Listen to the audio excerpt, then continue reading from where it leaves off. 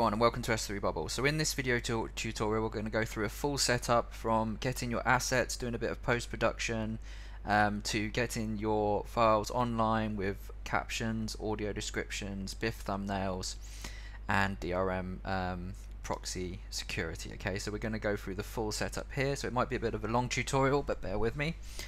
Okay, so what you'd normally have is your video asset, whether it's an MP4, an AVI, or an M4V, or a mod, anything that you've got. Then you're going to want to do some post-production on your assets. So we've got a couple of audio description files here, which are in .AAC format. So we've literally just converted some tracks just for these. They're not actual audio descriptions. But one thing you're probably going to want to do is generate some subtitles. So we're just using a command line tool to generate subtitles. So you can just get, if you type in auto sub on GitHub, you can easily get this tool and then you can just run this command. So what this does is it just goes off and it generates an SRT file for us. Now once you've got the SRT file, you can then open it up in a text editor. You can check all the text is correct.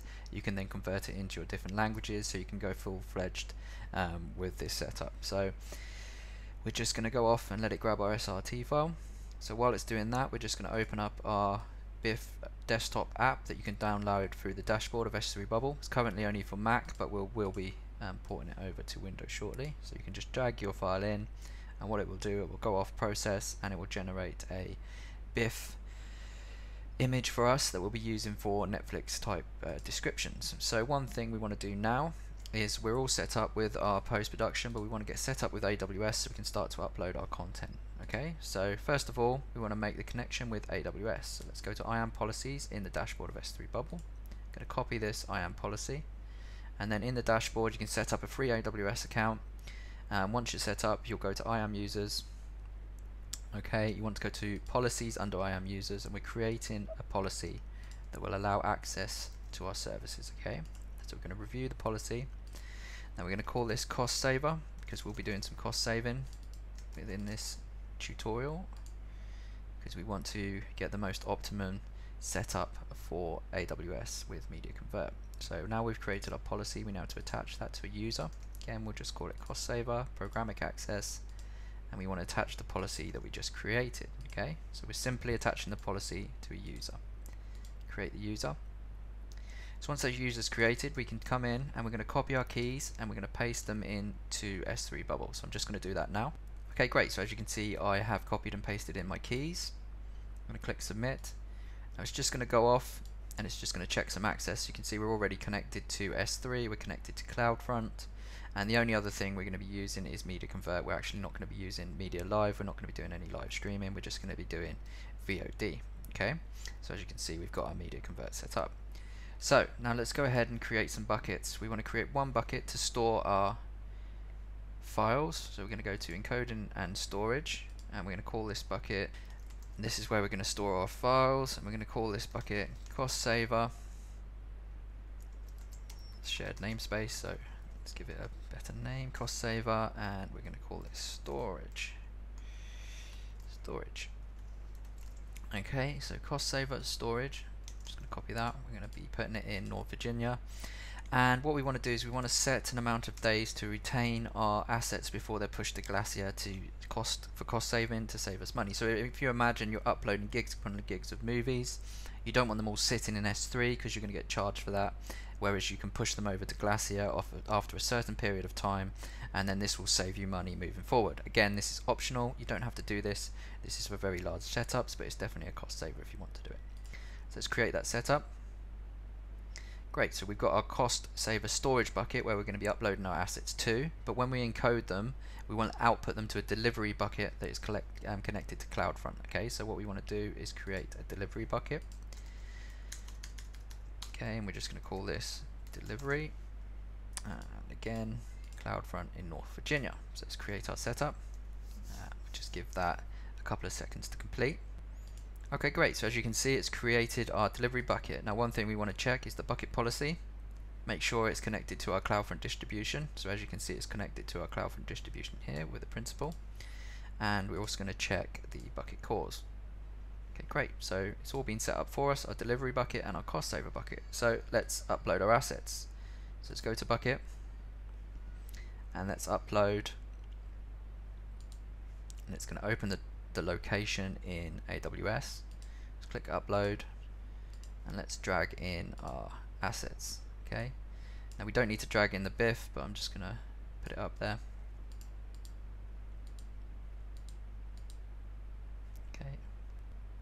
Okay, just while this is finishing off uploading the actual asset, let's go back to S3 Bubble. And now one thing you want to do is go under Services, Media Convert Jobs, sorry, not Jobs, under Services, Media Convert Templates. We're going to want to make sure that we have a cost saver template set up, okay? So click. Okay, so I'll leave this in because you might get this too many request exception. It doesn't mean there's anything wrong, it just they have limits to the amount of times you can call the API.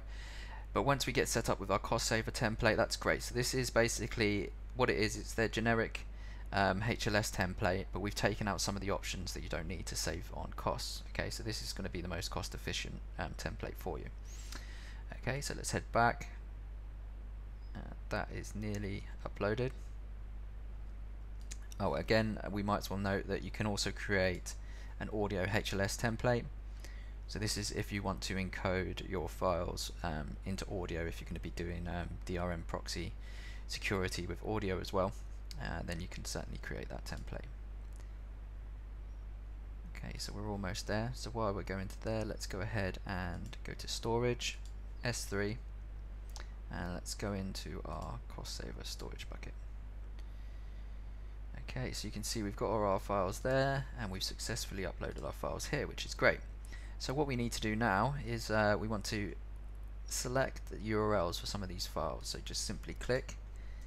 I'm just copying them into a text editor because we'll be using them in the media convert process. And subtitles, because we're going to be burning these all directly into the file. Now we don't want to worry about the BIF image. Okay, so we want to go to media convert encoder. Okay, and we're going to go to next, and we're going to add a caption file. Okay, so that's going to be our SRT file. I'm going to call this English, but this can be any files, any name, doesn't have to be English. And let's add our audio files as well. So this can be English. I'm only going to add 2 for this tutorial. You can add as many as you want. Spanish. Okay, now we're using the BIF Netflix style thumbnail, so you can download that, but we're not going to be adding watermarks. So let's head to next. So this is where we can add proxy security. So what we want to do is we want to head over to the site where we want to add our videos on. Now we've installed the S3 Bubble Woocommerce DRM plugin. So let's add a new post. Okay, and we'll call this post S3 Bubble. We're going to come back to it in a minute, but the main thing we want to grab is our proxy URL. Okay, so you can grab this here. If you're using the other plugin, the proxy URL will be in the sidebar menu, and again, if you're using the Streamium theme, the proxy URL will be in Customizer under Settings. Okay, so we've got our proxy URL. Let's paste that in there, and we're not going to be clipping. You can add VMAP advertising, but we're not going to be doing that. And now this is where we want to go to our cost saver, because we want to output the file from storage to our delivery bucket. So this is all our HLS files. CloudFront distribution is in progress. Now just a note, when a CloudFront distribution is in progress, your media won't show. You're going to wait for it to come to deployed, but we can still set it up. And under encoding template, we're going to be using our cost saver template. So let's click save and submit. Great, your job has been successfully created. Would you like to go to the job section? So yes, we can. Okay, so we're all pretty much set up now, but what we're waiting on is for one, our CloudFront distribution to go from in progress to deployed, and from this status of progress to go from progressing to complete, which means it's converted our MP4 into HLS, it's burnt in our captions, it's burnt in our audio descriptions, and we'll be adding the BIF thumbnail at the next stage. Okay, so what I'm going to do is I'm going to pause the video here while we wait for this to process. Okay, great. So as you can see, our video has now finished encoding, so it's encoded to HLS. So what we can do is we can actually navigate into that video, Okay, now one thing to note, it's not going to play because we used DRM protection. So if you add any proxy DRM, it's only going to play from the website that you set that URL. Okay, so remember that it won't work with Roku, or if you're going to be using DRM proxy encryption. Okay, just make sure you have that noted. Okay, so I'm going to copy the code. I'm going to head over to the website. I'm going to put in our code here, and I'm going to click publish. Okay, updating. So if we view this post, we should get an error. Okay, the website has not been connected. So this is where you need to make sure you connect your website within S3 Bubble. To do this, under Channel, Websites, we're going to add a website, and we're going to simply paste in our website here. Okay, so once you've done that, we now have a connection. Let's click Connect. Okay, so what we should get is another error because it shouldn't play. Oh, well, there we are. That just shows that our CloudFront distribution has started to deploy, but not fully deployed. So we've got our captions, we've got our audio descriptions, we've got our picture-in-picture, and we've got our adaptive bit rates, okay, set up. So what we can do now is we can go back to S3 Bubble. Let's go under Channel, and it's now in Players. Let's go and view our player. Okay, and we can upload our BIF thumbnail. Okay, and let's just upload a image as well, so we can use for our poster. So we've got our image and our poster and our BIF thumbnail. Back to our website, let's take a look. Okay, so we've got our image, poster, got our BIF thumbnails, and we've got our captions. Okay, and then we've also got our audio descriptions. Okay, so switch to our audio descriptions, our captions, and yeah, we're pretty good to go. Everything's set up, and we just need to now wait for our CloudFront distribution to fully deploy, but we can come in and we can change our meta info to your watching, and we're going to put a trailer, and then,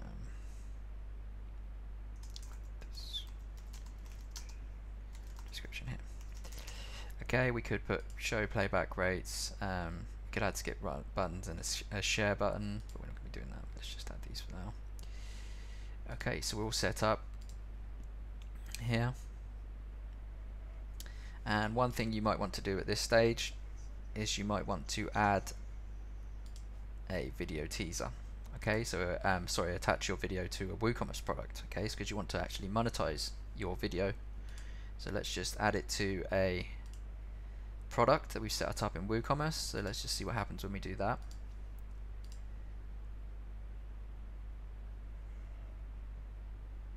Okay, let's give it another go.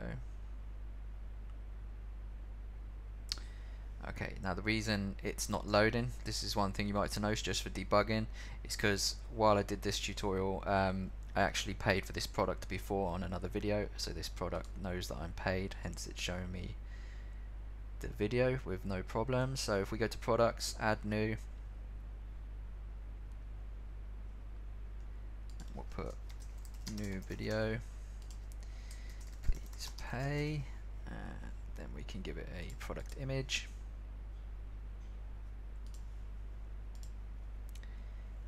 And what we want to do is want a simple product. We'll sell this video for $9.99. Another thing you can do is if you've got the subscriptions and memberships plugin, you can add it to a simple subscription, so it means it will work with subscriptions as well. Let's just publish. Okay, now let's head back to our post. Let's go back to into our post. Okay, now let's add it to our product that we just created, new video. Just want to refresh. Okay, great. So now it knows that I haven't paid for this video. So when someone wants to pay for this, they'd have to go through. They'd have to pay the $9.99, and then they'll be able to view the video. But a lot of people aren't going to want to view a video that just says pay for it, because you don't really know what you're going to get. So let's add, say, a 10-second teaser. Teasers are great because you want to add it at the point that you're really going to get in depth with a tutorial, where the information is going to be something that they're going to want to pay for.